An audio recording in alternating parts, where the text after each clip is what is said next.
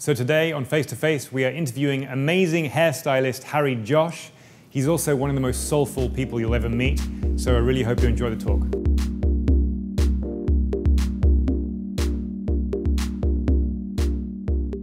I didn't do well in school. I was obsessed with fashion magazines. My parents absolutely insisted I go to college. I didn't want to go, and then on my graduation day, my parents literally just said to me, "We've already enrolled you." The first day of college, collected all my books, went to college, and met another girl in the back of the class who also didn't want to be there, and so we skipped. We'd always loiter outside this very cool fashion hair salon. So we'd hang outside this salon and smoke cigarettes every day. We'd skip school every single day. I never went to college once. About a week or two later, the manager of the salon comes out. He goes, "You guys are always out here. What are you doing?" We're like, "Really, we're just skipping school. You know, we just love watching you guys work." And he's like, "Why don't you come in and be hairdressers?" My friend immediately is like, "I don't want to do hair." And I'm like, "I do, but I don't know anything about hair." And they're like, "Oh, well, we have an internship program here, which means you learn on the job." And this was like a paid internship. I'm like, this is amazing. So I got my first semester done, but at this point, the 3 months had passed of me learning how to do hair that the owner was like, "Listen, I'm gonna put you on the floor early as a junior stylist. All you'll be doing is doing basic cuts, trims, one length things, nothing crazy, and you'll be a lower price than everyone else, but we believe you're ready to start taking people." I started, you know, being very busy very quickly, and I felt like it was time to tell my parents that I'm like, "Listen, this whole time I haven't been going to college." And how did that go? It went terribly. My dad's like, "Oh my God, you're gonna be a barber. My son is gonna be a barber." I'm like, "Dad, it's not a barber, it's a hairstylist, and like we do really cool things." And they just didn't see it as that. As I'm working in the salon, my hunger didn't satisfy there because I remember seeing an outtake of a behind the scenes image of a shot. And I wanna say, for the memory's sake, it's Cindy Crawford standing on a cliff, and I wanna say it's Serge brushing her hair on the Amalfi Coast. And it's like a behind the scenes shot. And I thought, I'm like, I don't even need to wait for a visa. I'm gonna go to the States, and the minute they see me, I'm gonna get an agency. It's 1991, January of 91, and we're like, "Hey, we're going to South Beach. South Beach is the new Mecca. I'm gonna go get discovered." I am so talented and crafted, and I have been literally, this was my thinking. So I worked with a bunch of people in South Beach for a year. Forget Miami, I'm ready to go to New York. And same thing happened. I met all the agencies, rejection, rejection, rejection, rejection. This is New York, this is the big dogs, your book is terrible, you need to be an assistant. So I'm like, oh God. So I'm like, okay, fine, then I'll assist. So then I bobbed around assisting. So I kind of gave up on the dream. I'm like, you know what, I'm just gonna go back to the hair salon. I get to the salon, they're like, "You can't be on the floor, you need to be an assistant here." Well, I'm so used to this, I'm like, fine, assisting it is. So I washed hair and blow-dried hair. Here comes a little kicker. Back then, Julie Mannion, the then president of KCD worldwide, used to come in for her hair all the time. So what ended up happening is the assistants would rotate at the salon as to who got to blow dry who. But I didn't want the tip because I realized when I blow dried her hair, she had all these binders in her lap, and on each subheading was like Ralph Lauren, Polo, Marc Jacobs, Anna Sui, you know, and I'm like, "What do you do?" I asked her, and she goes, "I'm a fashion producer." And I'm like, "What's that?" Like, I was naive, I didn't understand what a fashion producer is. She's like, "Well, I produce fashion shows around the world. I help put together the lighting, the stage, the audience, the venue, all that stuff." And I'm like, wow. Like, that first spark of excitement came back the same way it did when I was 18. I'm like, another way into the fashion industry. Everyone would say she comes back every 4 weeks for her hair. So at this point, everybody wanted the tip because she was a very generous tipper. I'm like, I will give you the tip. Let me blow dry her hair. Let me just get in her head. You know what I mean? That I bug her, I bug her, I bug her. So anyway, she finally feels bad for me. She goes, "Call Nyan Fish," who is the vice president at the time. She goes, "Call her and she'll set you up with something to do." So I'm sitting in a closet of this room. The door is shut. I'm in like a small closet from here to the window, and it's just me on the floor sitting cross-legged with 1,000 cards on the floor. And I'm there for 8 hours just quietly, like, you know, A is for Aileen, A is for Adina, B is for Betsy, C is for Kathy, all the way down. And as I'm doing that, I'm studying all the girls, and I'm having the time of my life. So I'm like, wow, I'm looking at professional model cards. Kate Moss, women agency, 5'8". Oh, I thought she was 5'7". You know, like, I'm like studying all this information, their hip, their bust, their waist, their dress size. And I'm like so into it, because I'm like, wow, I'm feeling like that spark has come back. I'm finally back in the industry, you know, in a different way, but yeah. I'm back. The second or third day, the books still need to be correlated, but they're like, now we have to fix ourselves, so we're gonna actually ask you guys to sit on the floor of the main room where we're having the creative meetings. I couldn't even sleep the night before because I'm like, oh my God, I'm gonna be in the same room as these creative people while I'm sitting on the floor. And of course, we're sitting on the floor cross-legged, just doing our work. And told not to pay attention to what's going on behind me. That's all I'm listening to is everything they're saying behind me about whatever. And I don't even remember the full reference, but all I remember is some editor maybe even Prana, I don't even remember, having a cigarette, looking at the window, kind of just giving an idea, and being like, I wanted to feel like, she pulls out a reference in her mind, being like, how when Linda Evangelista cut her hair short and she was wearing the purple sweater on that August cover of Elle. And out of nowhere, I'm on the floor listening to this whole dialogue. I'm like, it was July and it was orange. Because I knew that she was wrong. And there was a beat in the room of dead silence where like, who just spoke? One of the other guys, John Pfeiffer, who's one of the casting directors, he goes, actually, he's right. So then they became instantly nice to me. You're one of us, like you're a fashion... You can get off the floor. Yeah, you're a fashion victim. You're obsessed with all these things just as much as we are. Where do you want to be in this world? And I decided to go casting. Because that would bring me close to the models, which is all I ever really wanted, was to be around models. I was working as a casting director 6 months a year, and only doing hair out of my apartment to make money during those off months. And then at the time, I had met an unknown Gisele. She'd come onto the scene, but I'm like, oh, she's such a cool girl. We became really good friends. And she would complain about how her hair had gotten so much darker since she's been modeling, because she's not on the beach anymore. She was like, I used to get these light bits that would just come around my face and around the ends, and and I'm like, I can do that. And so it became known that Harry, the casting guy, does hair too. Amy Astley, who was the beauty director of Vogue, was shopping at Yves Saint Laurent, happens to mention to a girl, I love your hair color. Thank you, Harry Josh does that. Another model shopping independently, turns her head around the corner and goes, he does my hair color too. The sales guy who's assisting Amy goes, he cuts my hair. And she goes, whoa, whoa, whoa, how am I the beauty director of Vogue and I don't know who Harry Josh is? And he writes down on a piece of paper, he does Gisele and Carolina Krakova out of his apartment, call him. So then I get a phone call that day from Amy Astley's office. I'll never forget the voicemail. And it was just like, hi, we're calling from the office of Amy Astley. She's doing a feature on 5 up-and-coming hairdressers. She'd like to speak to Harry Josh. Of course, they didn't even say Vogue. When they said Amy Astley, like I said, I'd memorized the masthead. I knew who that was. Right. I played that message to every person who walked in the door for the next 6 hours. I'm like, do you know who just left a message for me? So, anyways, but also, your job title is still casting. I have nothing to do with hair. Right. So there's no hair connection whatsoever. I'm not working at a salon. I'm not doing hair. I'm known as a casting person in the industry. No one knows me as hair. So she walks up my 6th floor walk-up, huffs and puffs. She's pregnant. She's furious that no one had told her it was a walk-up. Super frustrated. She comes in. I tell her the whole spiel that I just finished telling you, but had some pictures to document along the way. She could not believe the journey I had had and the relationships that I had built with this girl being at such a disconnected, lower assistant type level. The article comes out in the March 2002 issue of Vogue. It was supposed to be an article on 5 up-and-coming hairdressers to look out for.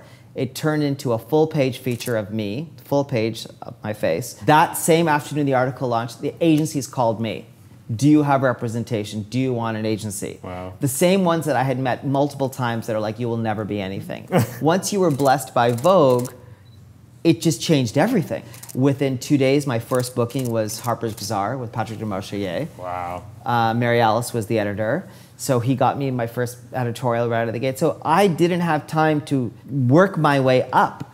It just hit. You've been doing hair in your place, you've been cutting and doing that, but maybe not necessarily, I'm guessing, not necessarily like the do's and the... Nothing. So I was so green when this hit. I hadn't really been honing my skills in a long time. My first few years were kind of bad. Right. I was given all these opportunities and I lost them all because they're like, oh, that was not the best day with that guy. Right. You know what I mean? So I basically told my agency, I'm like, you need to stop. I need to reset. I'm not ready for these big jobs that are coming to me. Let me get well-versed. Serge took me back under his wing and he's like, let me get you to a position where you feel more comfortable. So I was friendly with him and he just said, like, listen, if you want that curl to last all day, you need to put this in it. Right. This is Serge Normand we're talking Serge about. Normand. Yeah. If you want that to, in humidity, how that's going to stay, you're going to have to put this in this. So I built myself up from the bottom again, started doing smaller magazines, started working my way back up. I would like to talk to you about, obviously you have your own line of tools. Yeah. Why did this start? What was the sort of impetus to this whole thing? So it's really smart if you come into this industry to feel like you have at least 1 foot of an exit strategy because you can't be hip or cool or hot forever. There's always going to be the next generation who's going to replace the next generation. It's an ephemeral industry. So for me, it was really important to have something that I felt served a purpose. Everything in my life is about, without sounding crazy, of service. When you come from a place of service, your reward is always going to be much higher. I definitely wanted to do a luxury tool line that was not manufactured in any way that would, someone along the food chain would not be paid fairly, that people will save up their money, invest in something good. Our dryers are hand assembled in France. So there's very, if not no dryers on the marketplace that are hand assembled by France. What does that mean to the consumer? What are you getting out of that? What's my advantage? Well, your advantage is this. You're getting a superior crafted device or machine that's not only going to create great performance for your hair and give you a good result, but also knowing that whatever you've put that money into, there's no CEO driving around in like a Porsche because of what you purchased in. Literally, I have senior ladies, I've got footage of this in my factory, in this countryside of France, and they have little bandanas on, and they literally sit there and they screw the nuts and bolts. We don't have a big factory where things are machinely compiled. We don't have a conveyor belt of 1,000 workers. There's craftsmanship in a way that not only serves the employees who are putting the love and attention into the product that they're making, but also the end result in making less mistakes and less errors for how the cables and the electricals are all put together. I'm not taking those jobs from those workers who still deserve a fair salary, going to a cheaper factory in a different country so that I can get profits. I'm able to employ them and say, you get your summers off. In August, we don't produce dryers. Right. Because in France, the law is nobody in factories works. So I honor that. I'm like, okay, we have a shipment of dryers in September. The customers are going to have to wait till October because these ladies need their break in August, and I want to honor that. Do you think, have you always been like this? And has it been sort of has it been something that you had to sort of keep to yourself for a long time and people are now catching up? I had my first awakening when I probably was 21. I read a book that really shifted my consciousness and really stuck with me. And from there, I've struggled on and off in being in this kind of higher realm self. Can I ask what the book was? Way of the Peaceful Warrior by Dan Millman. That was a catalyst of me believing that there was something bigger than our physical meat suits. For me, Alchemist, The Alchemist. Yeah, Paulo. Because in England, I never felt that I felt that I could definitely not talk about this with anybody. And it was the first time that I actually sort of like, I don't know, something opened up in me and something was like, all those little nuggets that you feel that you kind of wonder if are true, like the feeling you have, was suddenly put down on paper and explained, or just in a very simplistic, beautiful, and it's romantic. true. I think we do have to question everything we read because we're living in a feeling universe, not a theoretical universe. It's really cool. Like when you learn meditation, one of the things, and for anybody who's ever done TM, which is how I learned my meditation, there was always something that stuck with me, and they always explain to you that meditation is like being in an ocean. We're in a world of an ocean where there's lots of loud waves crashing on top. But when you start to settle, when you go down to the base of the ocean, it's always calm. Meditation is that quiet place where when you calm everything and relax everything, that's when your creativity sparks. It's no longer asking, it's like changing that mindset, being like, may I not ask for a lighter load in life, may I ask for stronger shoulders, right? So like when you switch that intention, you're like, no, I don't want it to be easier, just make me stronger. We never are grateful for what is little that's left on our plate. And gratitude, being in the attitude of gratitude is really what's going to continually bring more stuff. And celebrating someone else's success, so important in this industry. Being happy, genuinely like, wow. Because I feel that when you see someone else's success, that's the universe reminding you, that's what you want. So I'm going to put this in front of you to test you. Are you going to come at it at a point of envy? Or are you going to come at a point of inspiration? You know what I mean? Like, wow, that person achieved that. I would like to achieve that. Instead of being like, that fucker gets everything that they want. You know what I mean? And I think it's such an important way for anyone in our industry, especially the young people, to always have optimism, always believe that everything is designed exactly the way it is, that there is no bad days. There are just days of learning. And there's harder days of learning, and there's softer days of learning. You know what I mean? Some days you just get beaten down because you're like, wow, I really had to go through that today, I guess. And offering no resistance. Well, I think you've definitely gone through the learning. Yeah, totally. No, because it'll never end. You're one of the most positive vibe people I know in this industry. Were you able to be this positive your whole way through? Often I know that I'm being brought on a set, especially trips. I get a lot of trips.